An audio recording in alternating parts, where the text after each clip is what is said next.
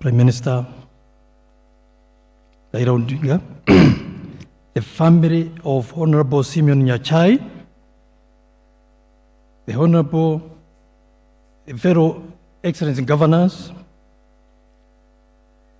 Cabinet Secretaries, members of the senators with us here, members of Parliament, ladies and gentlemen, on behalf of the Council of Governors, I wish to first and foremost convey my heartfelt condolences to the family of Honorable Simeon Nyachae and the Bagusi community, as well as the people of Kenya at large, for the loss of a great Kenyan patriot. Even as we mourn the loss of the late Mzee Nyachae, let us celebrate him for his distinguished public service, which contributed to Kenya's economic growth. I have personal vivid memories of Honorable Simeon Nyachae as a very committed and towering provincial commissioner whom I used to admire while I was a young provincial administrator. I knew him as a very competent and tough public administrator.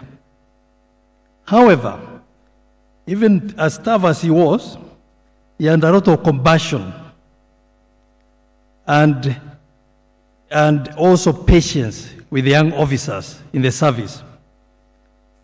I only remember one occasion when we had a meeting on district focus for rural development, and he was the chair, and we were young DOs and DCs.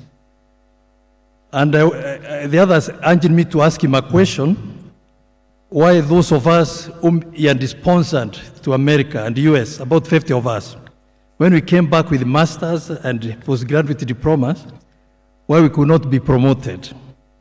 He just laughed at me and told me, young man, it's not the degree which can make you be promoted, but I hope your degree will make you efficient and work well so that you get promoted. As a result of excellent performance as a PC, Honorable Simeon Nyachae was promoted in quick succession to higher positions of permanent secretary in charge of district focus for rural development. And thereafter he was soon promoted to the then most powerful position in the civil service, the post of chief secretary.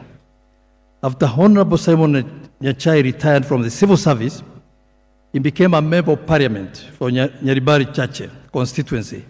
He later served as cabinet minister in various ministries.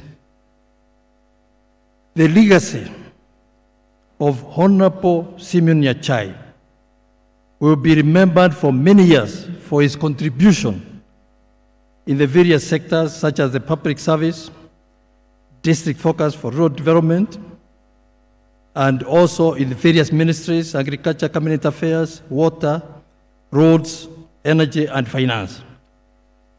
As I conclude,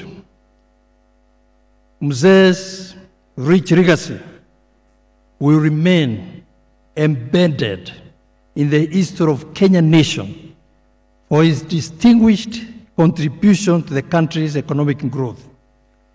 His legacy will also be projected by those he mentored.